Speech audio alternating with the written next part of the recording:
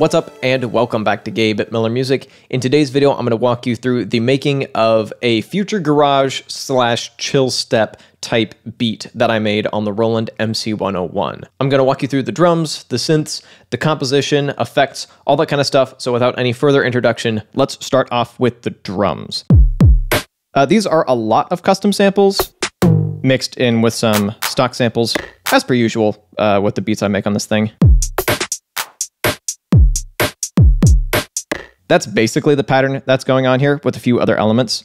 I should mention that these one-shots have been modified a bit. For one thing, I've shortened the decay on some of these sounds and then panned them around quite a bit. So they bounce around in your ears, add a bit of extra ear candy. Same deal with these hi-hats. This one in your left ear a bit. This little shaker thing in your right ear just a little bit.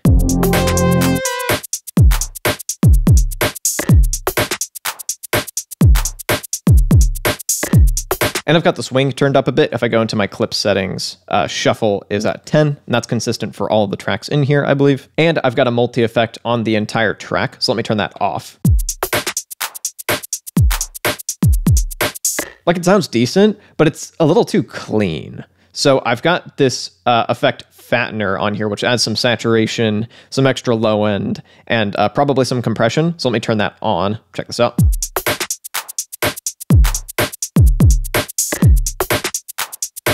Obviously, it's a bit louder, so that's going to fool your ear a little bit, but it really did bring it to life. It really fattened up that kick, added a bit of grit to this drum part, and made it sound a little less disconnected from all its individual components.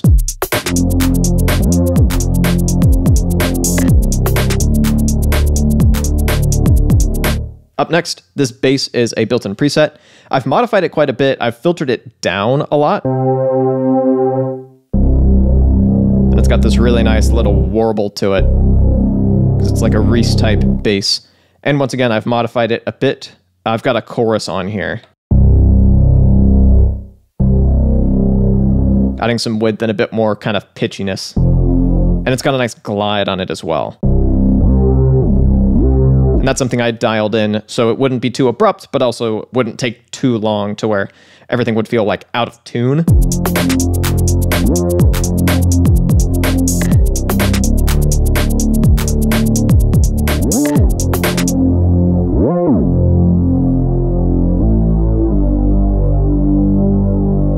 And those pitch bends are chosen to really accentuate the groove of the drums. So I came up with these parts first and then started trying to figure out something to make it a little more catchy. So we've got these chords.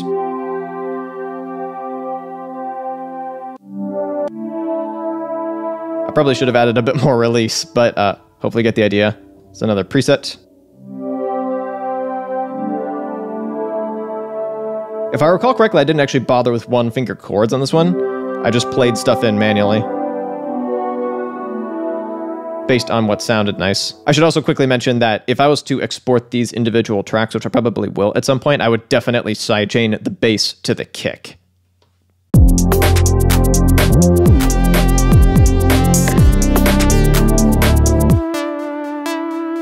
This is another built-in preset that I've used quite a bit on this thing.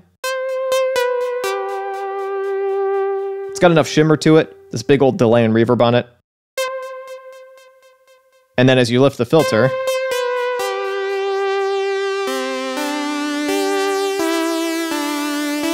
there's this really nice bit of unison.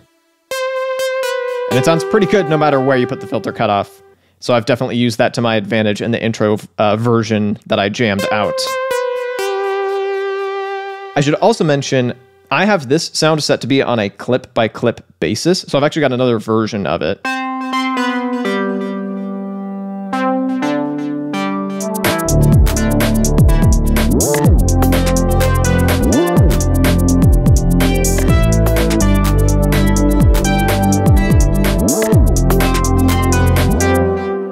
That way, when I bring this stuff into post, I can layer the two sounds or switch between them, depending on what I feel like doing. They're at different kind of pitch ranges, and so they should lay on top of each other fairly well and not compete in the frequency spectrum too much. And this melody is the last thing that I wrote. I was actually not really sure where to take this beat until I came up with that, and that was based on what I did with the bass line, which inspired the chord progression, which inspired the melody. Oh, and then I also have this element.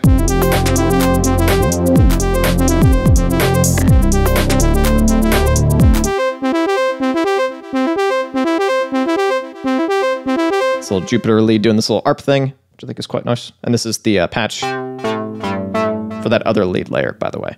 So yeah, I would combine all that stuff, maybe do some resampling to get that to happen. Either way, that's everything that went into making this beat. Fairly simple, really. It sounds like there's a lot going on. I think thanks in part to the percussion.